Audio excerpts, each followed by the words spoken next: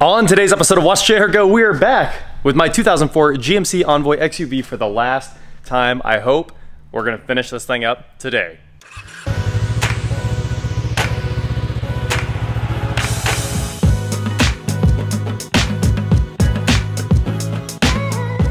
What is going on, guys? I am Watch Chair Go, and today, like I said, I'm here with the XUV.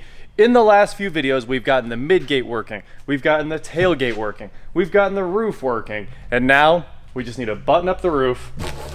I got remotes for it, program the remotes. We're gonna grease everything, all of the tracks, clean the tracks, make sure the roof runs quickly and smoothly, and put all the chrome back on. And then I've got all the BG treatments hanging out over here. We have 44K for the fuel system, and then we'll do an oil change with EPR. You run EPR to bring back the ring seal, and it'll probably improve compression a little bit. Like that stuff, it's kind of magic in the can, just like dynamic.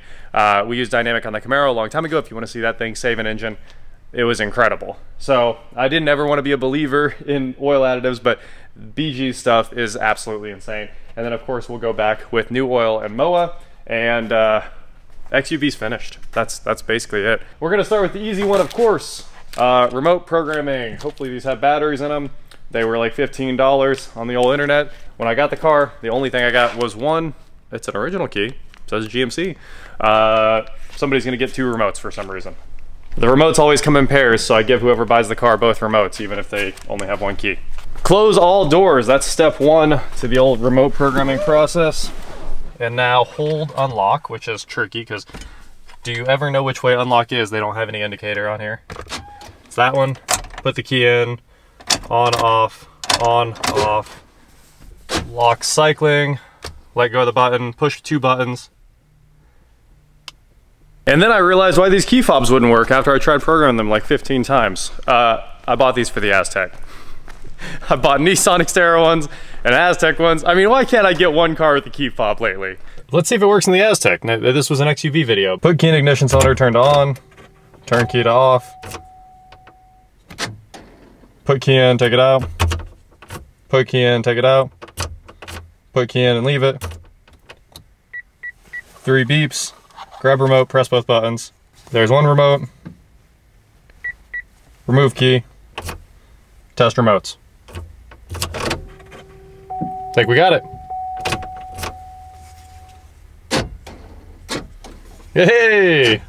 Aztec remotes. Now that totally unrelated repair is complete, let's get back to the XUV. Okay, the rails on this thing need a lot of help. They're full of dirt. Also, this had crash wrap on it because the glass was probably broken out. So that needs a lot of help. It's very sticky. Everything you touch to it just kind of stays there. We're going to clean this all up with IPA. I've got a rag here, and the most important thing is the tracks where the roof slides. They're, you know, you can see that big layer of dirt inside there, and the goal is to get all of that out. So I have this IPA sprayer here, and we're gonna spray it with a bunch of alcohol and wipe these things out. Probably gonna completely ruin this rag in the process, but it'll be worth it because all of this dirt here will be out of the mechanism. Obviously, this is just about 10 seconds. I'll keep going until this whole thing's clean, and then it's time to lubricate. After much scrubbing with the IPA, you can see the tracks are all looking pretty clean, and my hand glides nicely. I've got all the dirt out of all the areas where it matters, and especially up here where the roof runs, still a little wet alcohol sitting down in there.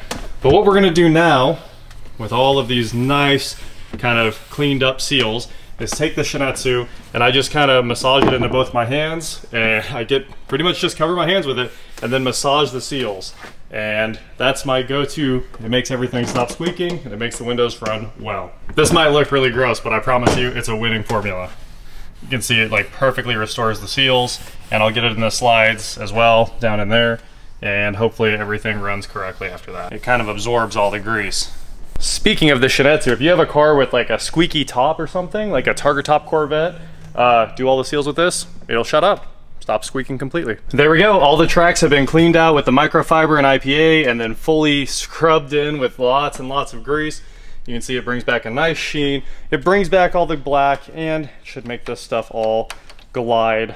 And down in the areas where those pins rotate, where it has that knuckle that locks the roof in, I left little dabs of grease. Hopefully the pins will pick that up, and kind of work it into themselves as the roof runs. It's time to put the chrome back, I think. And honestly, it's just time to put everything back. So let's jump to the time lapse.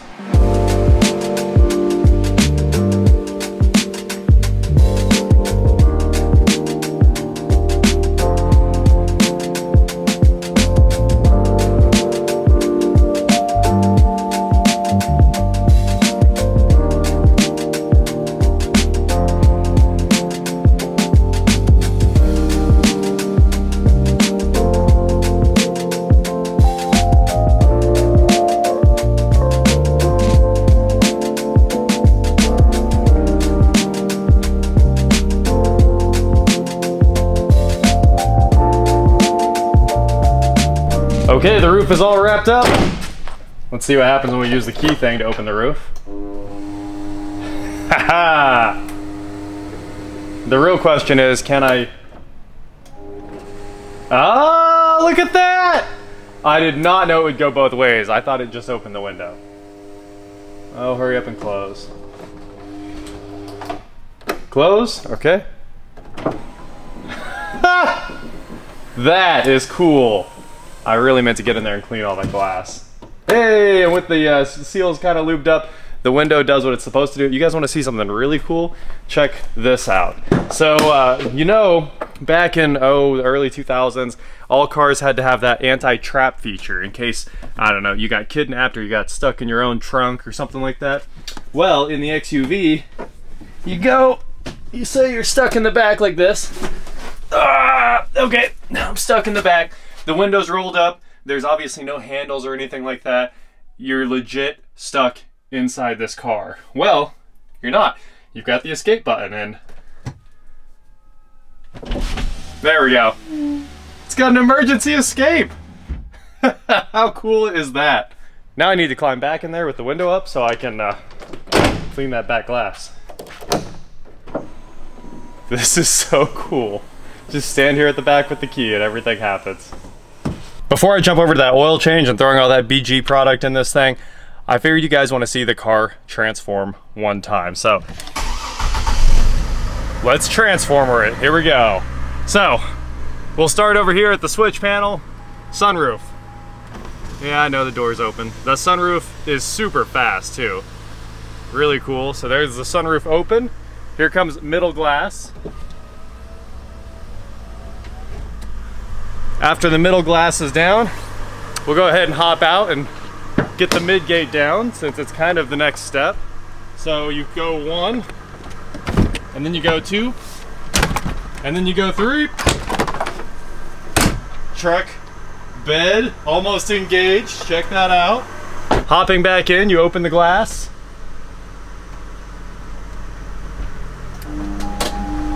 The roof is opening.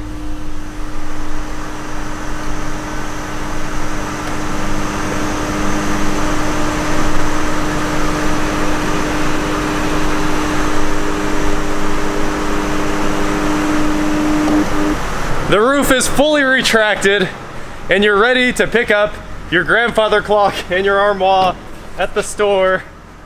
It's not exactly spring loaded, it just has like a piece of metal that lets that down kind of gently. And of course, you can pick the height of this thing you want. Look at that!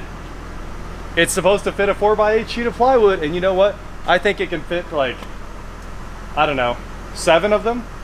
Because you can, I think right there, that's the plywood hump. And I'm pretty sure, I mean, that's actually a lot of plywood, a lot of sheetrock, 10 sheets of sheetrock, 10 sheets of plywood, something like that. This thing is incredibly useful. It's just so cool.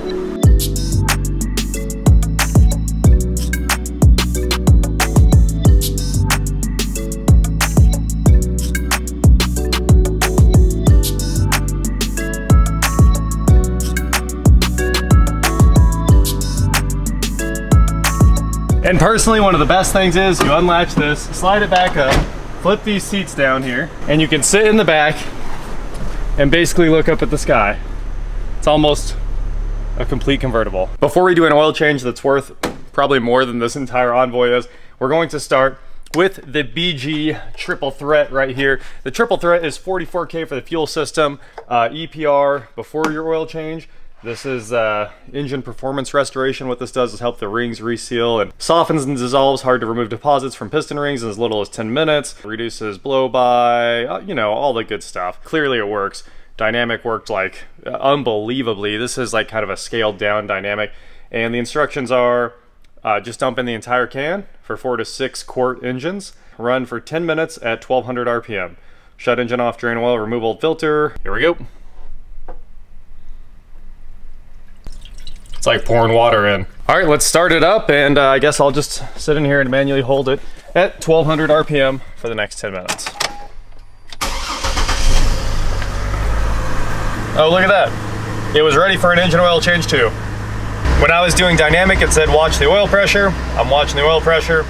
Still looking pretty good. We have 5 minutes to go here. This engine's a tank. That's 10 minutes. Plenty of oil pressure. Coolant temp came up to right where it needed to hang out. Let's do an oil change. Lifted this thing up, and I don't think I could be happier if I tried. The inspection cover or access cover for the oil drain is gone. So that saves me a bunch of time, and the oil filter is right there. And it has one of those frame things on here. If you can see what I'm talking about, GM engineers a lot of these funnels in. As you dump oil all over everything, it would typically just go all over the frame and run everywhere. It hits this funnel instead and drains right into the spot where you need it. So let's get the oil drain and dump this thing out.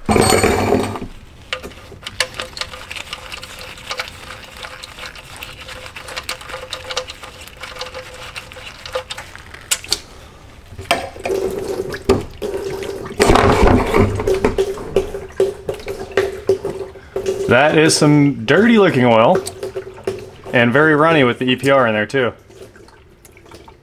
But you can see the light go through it. It's not the worst thing ever. Let's go clean all this up. Going in with the long grabber. I don't think the long grabber is gonna reach, but it's worth a shot here.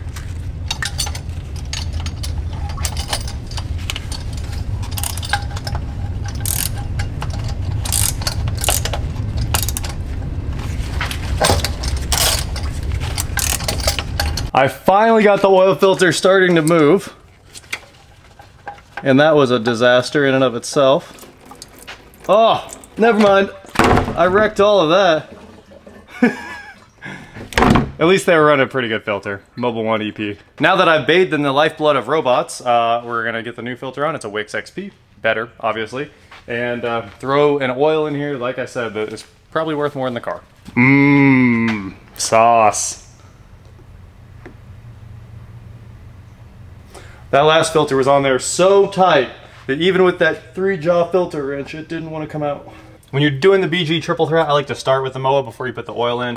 That way you don't overfill the oil by a ton. So we're gonna try to go for the good pour here.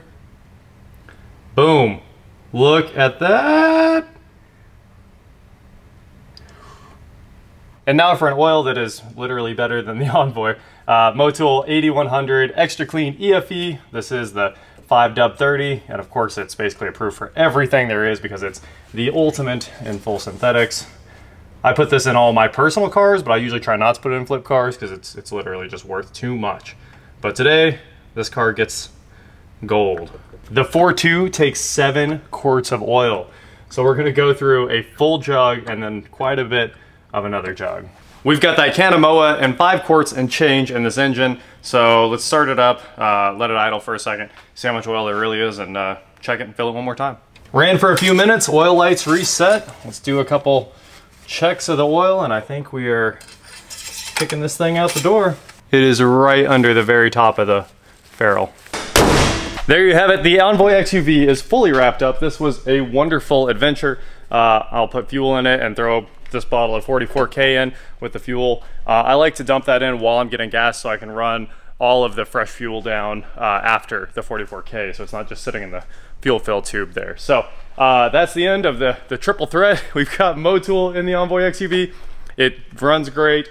Everything works. I think it's ready to be sold, so it'll head over to the other side of the shop where the detail dudes can jump on it. Make sure you're following those guys on Instagram. I'll throw a link in the description below, and I'm sure you'll see an update on this thing, and then it will head out the door here shortly. So, really cool. The convertible pickup truck that's also an SUV and also has cool things like the cornrow lights there. So when you're turning, it lights up everything beside the car. And we're gonna do one more thing. Headlights on everything in here, because obviously there's a lot of cloudy headlights going on, but once it's detailed, we'll be ready to knock out those headlights. So that is it for today, guys. Thank you so much for watching. Don't forget to head on over to shop.watchjargo.com where you can get cool shirts just like this. And please like, share, subscribe, do whatever you want to do, and I'll talk to you next time. Adrian C did get a hold of me, the winner of the BMW X5, and look what came back. Now it's decent valve failure. I guess I'll throw the rebuild kit in it.